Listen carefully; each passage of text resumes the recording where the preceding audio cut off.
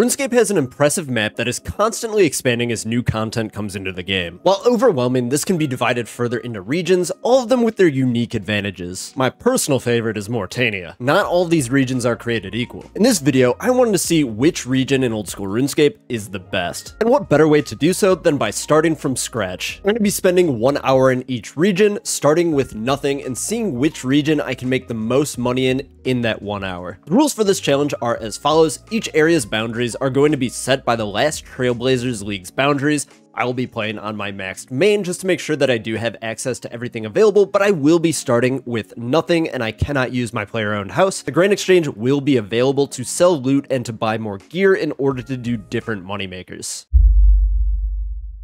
Alright guys, geared up, ready to go. Got 1 hour on my google.com timer here. I don't know how to incorporate a timer into RuneLite. If there is a plugin, please let me know in the comments below. But yeah, let me get ready and we'll start that timer and dive right on in. So the very first thing that I'm going to do is just collect a few iron bars here at the spawn just to get some starting cash. I have a grand total of 5 iron bars, selling for a whopping 1,000 GP. And with that 1,000 GP, I'm going to buy some box traps. I'm also going to buy a knife and 1 teak log. I'm also going to have to buy an axe so we can get back up there. So for the uninitiated, the axe was in order to make this canoe right here. We're going to take the Waka canoe right up to the black Chinchompas. And now I'm just going to 3-tick black chins. That's what the knife and the teak logs are for. It makes placing the traps way faster than if you didn't use it. We got 46-ish minutes left on the clock here. I got about 104 if we count this trap right here, Chinchompas. I'm going to sell these up and then we're going to be going on to our next activity. As sick of a moneymaker that chins was, I'm just going to sell these just because they are a little bit boring and I want to switch it up a little bit. Roughly 14 minutes in, we are at 400k. And if you guys can't tell by this glorious setup, we are heading up to Revenants. I have 94k left over. Not really sure what I could do to improve my setup with that. So I'm just gonna keep that in the bank and we're gonna head on up there. A looting bag note. We definitely need one of those. Alright guys, wish me luck. I do have no freezes, so escaping might be a little bit difficult.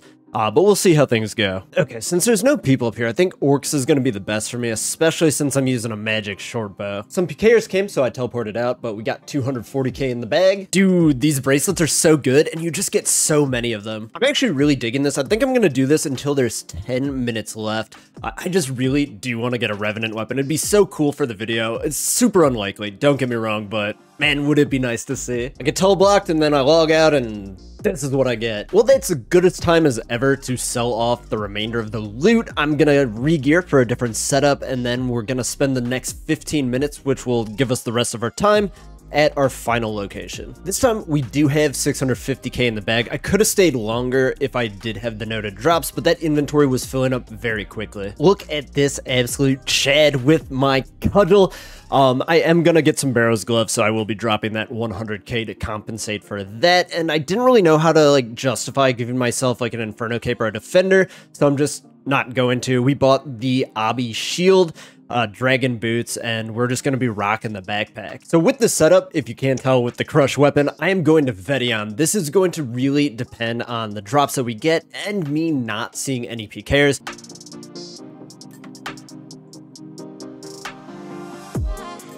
But bro, then you can just get drops like that. And 5 rune pickaxes. The problem with this method is that with this setup, Vedion is extremely slow to kill. A Salve Amulet would have been a really good idea for me to get. Just with the rules of the challenge, I didn't really know how to work that in there too well.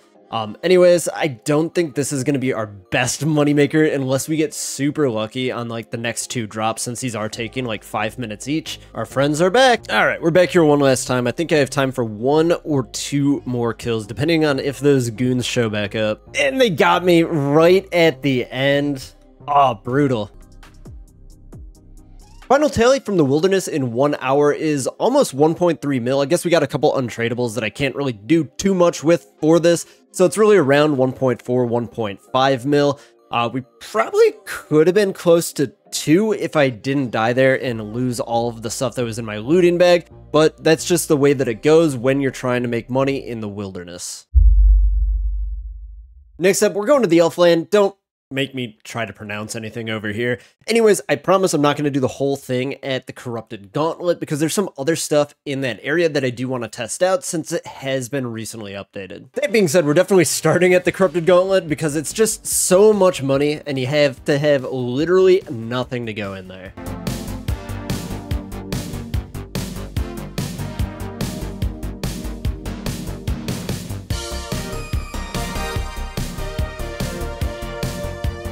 $632, not too bad at all. And the loot's not the greatest though. $843, not as good.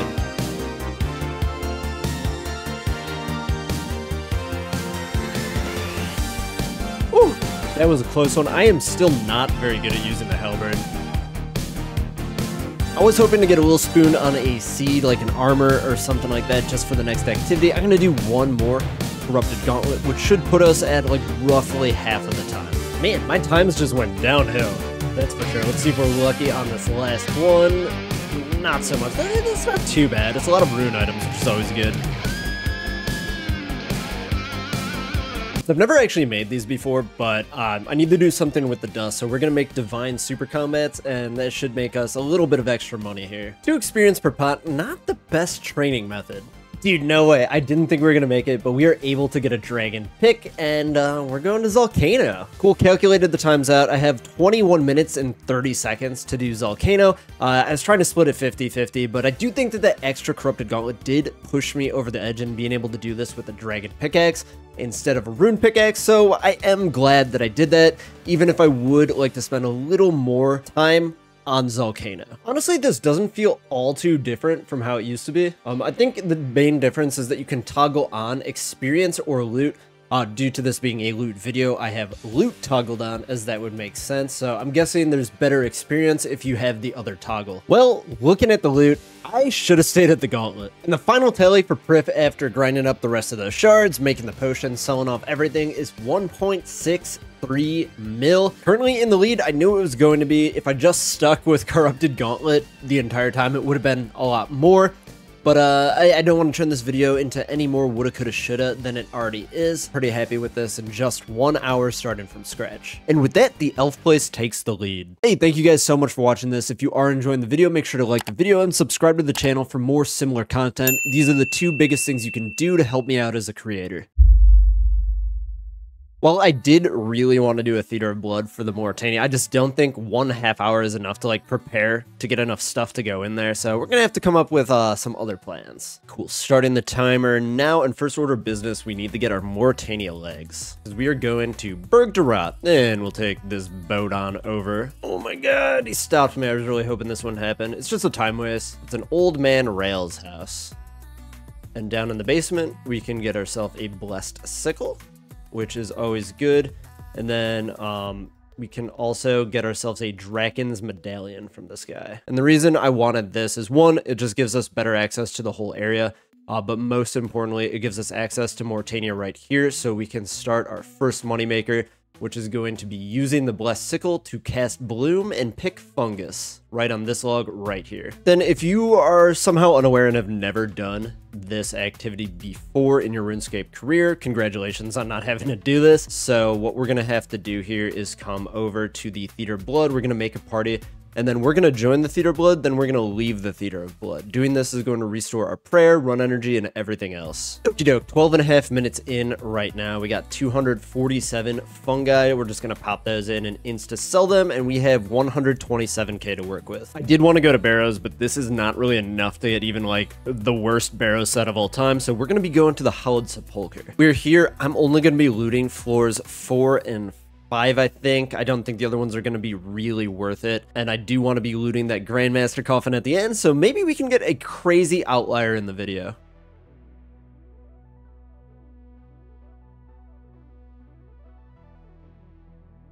Alright, never lucky, but that's the last one of these. I got like roughly 17 minutes left on the clock, and I do want to go to Barrows. Trident is doing surprisingly well.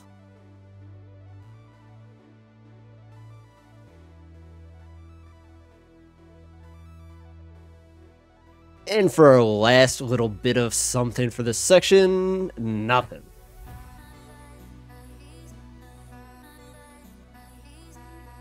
Well, despite Mauritania being my favorite region, we only made 245k here in this first hour. I had fun doing it, but this one's definitely not winning the challenge. Maury in last place. I totally forgot to sell off all my range gear, but it's really only 300k, so it's gonna get knocked off here with the next region anyways.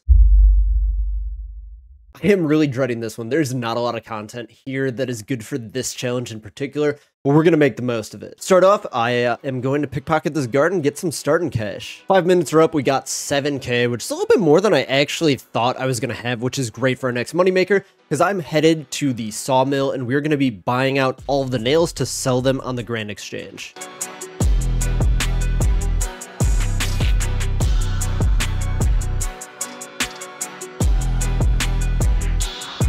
That took roughly 2 minutes. Now we have to go sell them and see what type of money we're working with. Let's just sell these off really quick. And we've turned that into 25k. Let's do it one more time. And look at all those nails. We are about 10 minutes in. I think this is the last one of these nail buying sessions I can do. I bought out all of the total level worlds, so there's not really too many nails in stock right now. Once again, one of those things where I expected to have more money, so I can't do the thing that I was planning on originally doing, so we're going to plan B. I'm going to be catching implings, and for this one, obviously the rare, like dragon, lucky implings and stuff like that are going to be great to get, but our main focus is just going to be on eclectics. People buy those to farm out medium clues, and they're super easy to get a full inventory of. First inventory down took about 6 minutes, and we got one magpie in there. Halfway through, sitting at 438k. Let me gear up and I'll show you what we're doing next. You can get a pretty solid gear setup for just 400k. Here's the inventory. I'm gonna head to Lumbridge and get us some rune gloves as well. And with this setup, we're gonna be killing these taloned wyverns, which are just shredding me in this terrible gear. And that is our first inventory done. 22 minutes left on the clock. Let me sell this up and see what upgrades we can get. I was hoping for a Barrows plate body, but I'm like 60k off of any of them. Dragon boots is really the only thing that we can afford right now, while still being able to buy some more supplies and go right back. Here they are. Look at these big boys. So these are what we're up against. I just got to get this other like little one to stop aggroing us, and the fight is on. These are taking about 3 minutes each to kill. It's definitely not worth it. I'm gonna finish it off just because there's like 6 minutes left on the clock,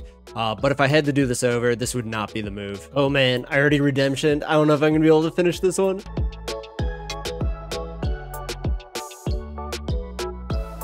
Like most of these, some mistakes were made, but we did end up doubling the last section at 674k for this region. And Maury gets bumped out with Mistalin taking third.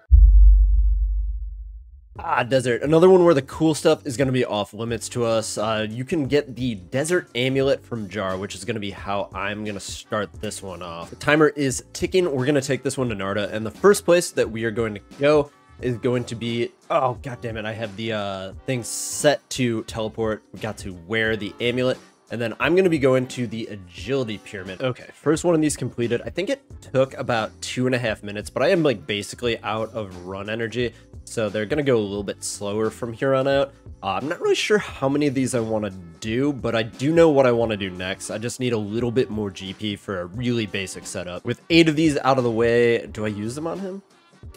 There we go, 80k made. I literally ran out of money, so I'm gonna head back to the desert and we're gonna do some blackjacking. Okay, did like 3 minutes of blackjacking. Definitely not worth it. Agility pyramid is a good deal faster than that. I'm just gonna do a couple laps and then we'll head right back to the GE. Since I'm just running laps, I can explain what we're about to do next. I want to go to the Leviathan. I see it as the ultimate high risk, high reward play.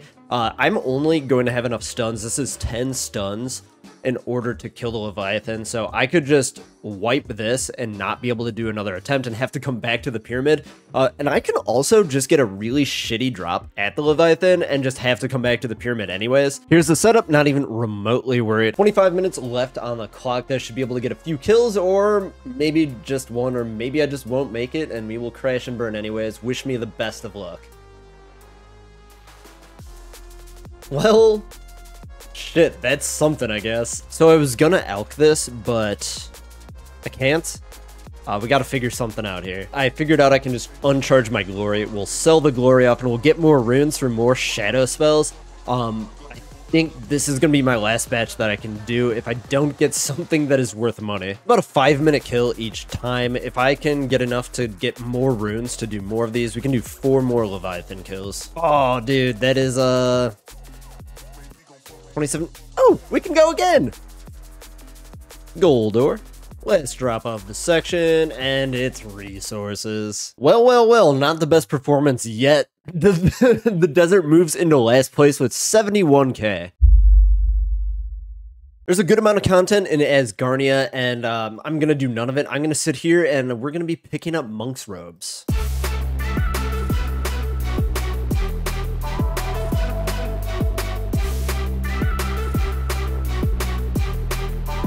And here we are, one full inventory, 2.5 minutes in. I'm gonna sell all these up real quick. Okay, almost 25k in 2.5 minutes. I'm gonna repeat this and get ourselves another little basic range setup. 20 minutes of that enthralling content down the drain, and we have 197k to work with. Here's our range setup, super duper basic. I went with the diamond bolts because they're about the same price as broad bolts right now, which is pretty crazy. And if you didn't realize, we are going to skeletal wyverns. These used to be like the moneymaker in Runescape. They're not as good anymore, so people do other things, but for the sake of this challenge, I think this is going to be a really good way for us to build up a decent cash stack. I remember people used to safe spot these. I have no clue how to do so.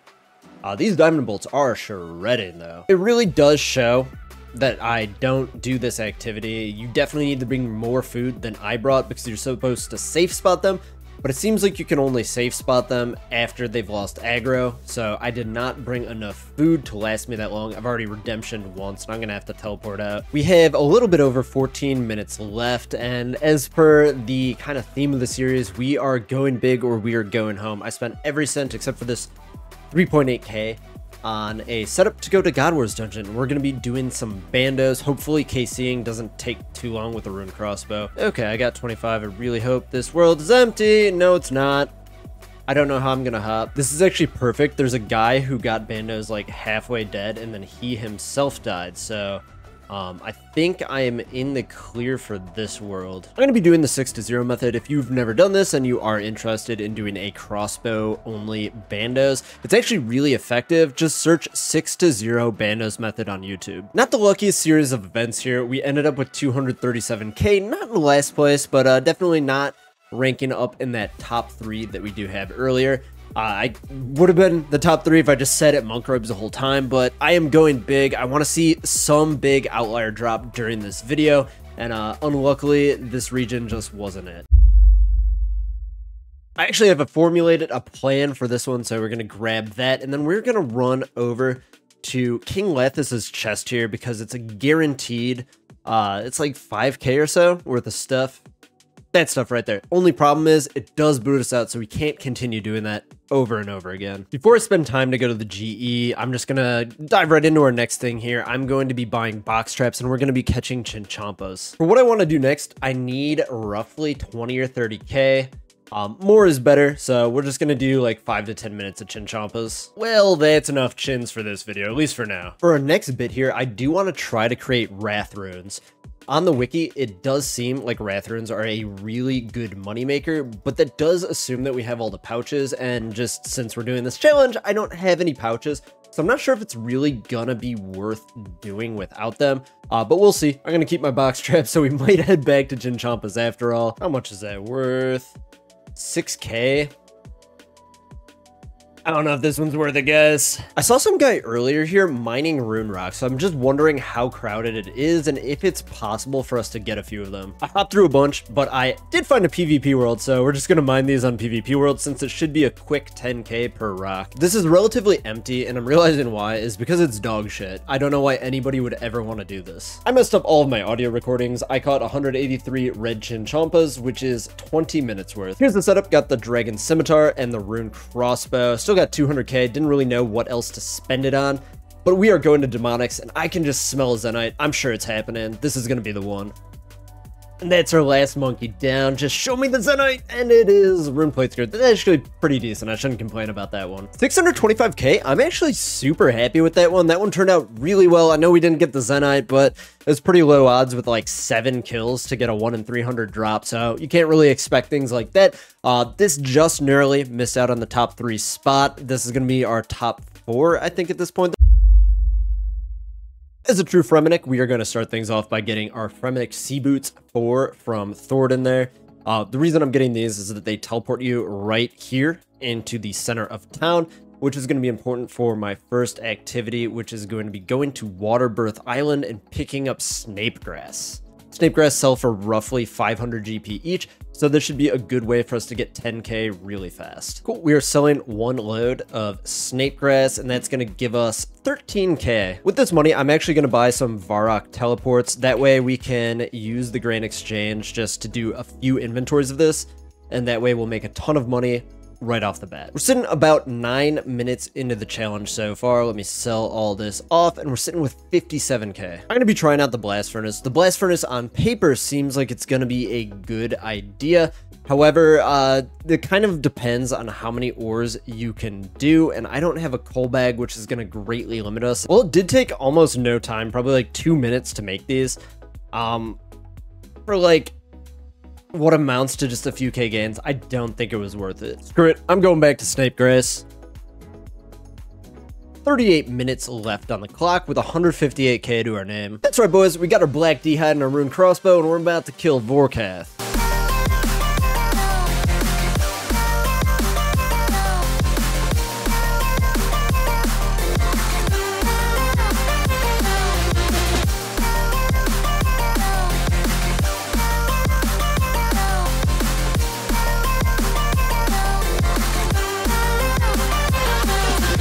And it's the last kill of this section.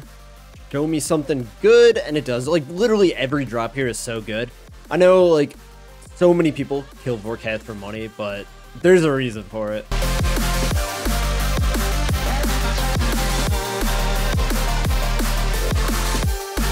$833k, we have a new third place region with the Fremenix. Welcome to sunny Karamja. We're going to start this off by getting some Karamja gloves. I've been doing this in most of the regions just because I think it's a really good way to get a teleport around.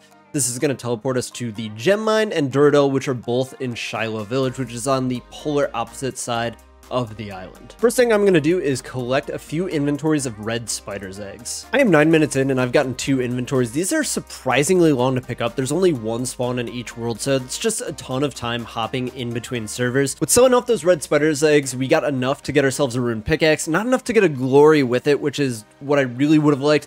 But I also didn't want to spend a whole another 5 minutes picking up red spider's eggs. Then I think the fastest way for us to bank is going to be to teleport over here to Duradel, go to the bank, and then teleport back to the gem mine. The super average inventory here is looking at around 20k. Wow, I just realized I can bank right here.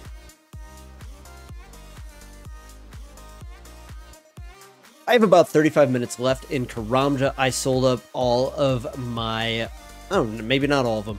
I sold up most of my gems here, and honestly, this is not a very good moneymaker. It's not making me a lot. The gems are pretty much worthless. One of my friends mentioned that nature runes are really good money right now, and I'm going to test this out a little bit. I'm making an executive decision. These take about 1.5 minutes per run with run energy, which I'm about to be out of. Not doing this anymore. I'm changing the plan. Here we are, back again. Welfare range setup. I'm just heading back to Karamja. Don't you worry about it. But I'm going to be killing the Tazar guys in hopes of getting an Obby shield, an Obby maul, or just some other obsidian piece. I'm just going to be killing the Tazar Kets because these ones drop most of the items that I'm looking for, and they're very easily safe spottable. I'm going to try switching over to the big red boys. I'm not sure if this setup's going to hit them very well. If not, I'll just switch back over to the gray ones. No fucking way. Literally the first one, we got the Obby helm. That's like literally insane. Man, I'm not sure if I want to keep ranging these or if I should get a mage setup. And I am in the PvP world, and it's letting me select Ice Brush. We should be able to use the Blighted Sex here. Let me just test it out on this imp.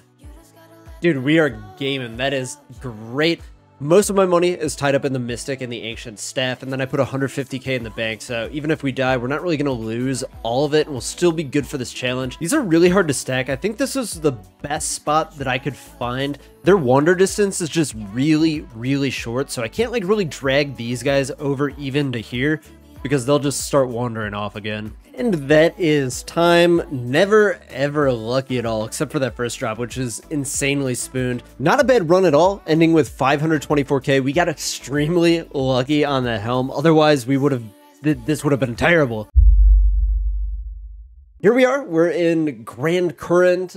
There's so many great moneymakers here. And to start things off, I'm going to be thieving from fruit stalls. I thought about collecting red spider's eggs, but we did that in the last one, and I want to switch it up a little bit. 6, so that took less than 1 minute to fill an inventory, and that inventory is worth 4K. We are so rich. Cool, I'm only doing one inventory of that, but I got ourselves an adamant pickaxe and a chisel. Next, we're going to be making blood runes, or soul runes, whichever one is better profit. I'm going to look that up now. We have 50k and it took about 8 minutes. I don't think this is as good as red chinchompa, so I'm going to go 3-tick red chins for a little bit. So I might have made a huge mistake. These are gray chinchompas and these are 600 GP each. Honestly, the time to switch activities, I feel like I'm locked into doing these at least a little while longer. 35 minutes left on the clock, time to sell off everything, and I'm getting myself a very basic melee setup. This right here, this is what I am working with.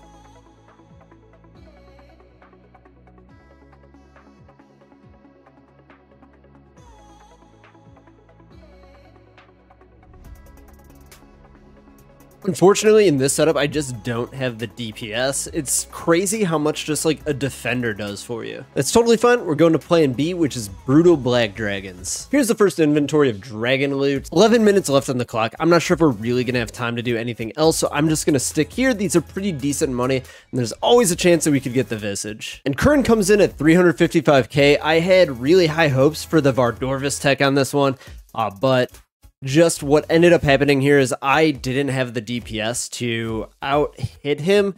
For the first like 3 minutes of the fight, he was actually at full health because he was healing more damage than I was doing. And by the time I was out of food, he was only at half health. So maybe I could have done it if I did have a full inventory of Karambwans, but even then it was close, and at that point I would have wasted 20 minutes on not being able to get a completion, so I don't think that that was worth it.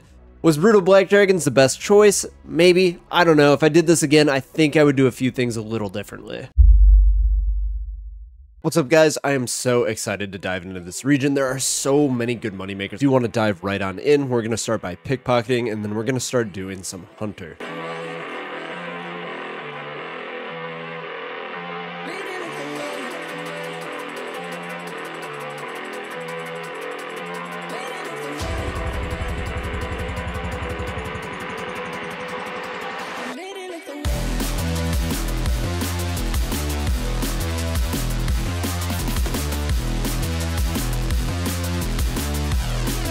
Almost 30 minutes on the dot. The only problem with this is that I am walking a lot, and that is frustrating as a player that's used to running everywhere.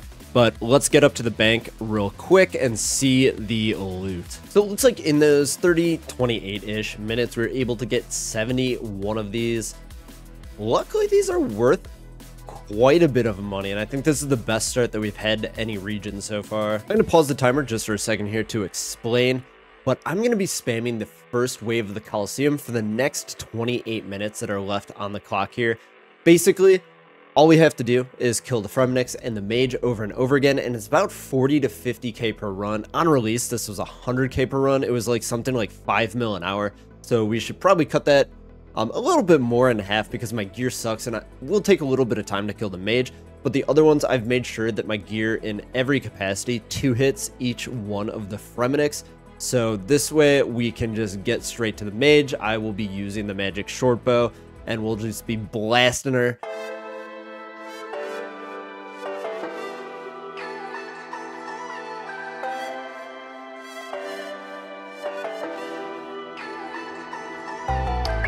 That took about a minute and a half with that Jaguar spawning. Definitely slowed things down, so I just gotta speed things up. I've tried a ton of different setups. I wanted to share with you guys the way that I found was best to do this and get the claw scratch guy skip almost every single time. So we're gonna be starting off with Mage, pick Blasphemy, and then just queue up Rigger, might as well.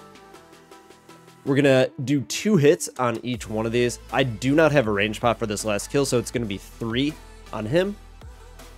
I like to try to position myself over towards the Mage, DDS spec this guy once, and then we're going to DDS spec all of our remaining specs on the Mage. Usually they hit a little bit better than that, but doing this and then dragon skimming the rest of this, we should get the skip almost every single time. And then once he dies, try to run over towards the chest. This is going to minimize your time walking later. Cash out, confirm, and the chest will be right here. And then you're ready to start the next wave. Absolutely massive 1.4 mil in an hour from scratch. Honestly, if I switched away from antelopes a little bit earlier, I think I could have pushed this one to the #1 spot, especially sticking with the DDS strategy that I figured out nearly at the end of the Coliseum grind. While the Coliseum grind is super boring to just keep on resetting that first wave, if you are mid-game and you're struggling to find other moneymakers and you're just a few mil away from an upgrade, this is a great way for you to do so.